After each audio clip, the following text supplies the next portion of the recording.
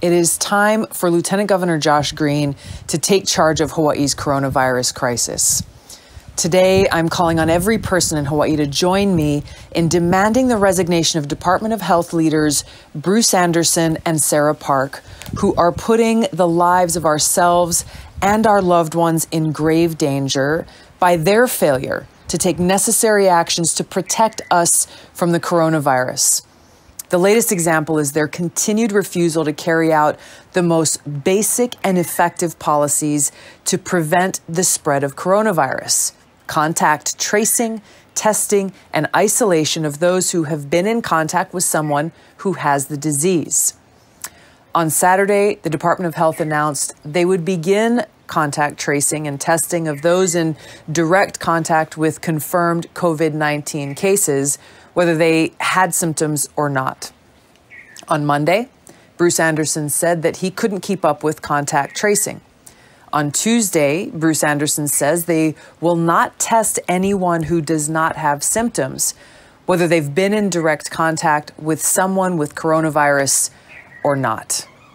Now, every step of the way, Dr. Park and Bruce Anderson have stubbornly resisted or delayed every action needed to contain and prevent the spread of coronavirus. Here are just a few examples. Delayed implementation of flight traveler quarantines, delayed suspension of cruise ships, delayed statewide stay-at-home orders, refused to test people without symptoms despite knowing for over a month that many people without symptoms have the virus and are spreading it to others. There's a refusal to implement contact tracing, testing, and isolation, failure to implement 100% posthumous COVID-19 testing for every Hawaii death. Now, Anderson and Park are either grossly out of touch or extremely negligent. If they are allowed to continue, they will unnecessarily be putting the people of Hawaii in greater danger, which will certainly lead to more infections, greater suffering, and deaths.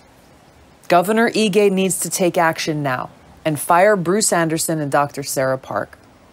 If Governor Ige refuses to fire them, then he should resign and allow Lieutenant Governor Green to step up and lead. I do not say this lightly, but our lives and the lives of our loved ones are at stake, and I cannot remain silent.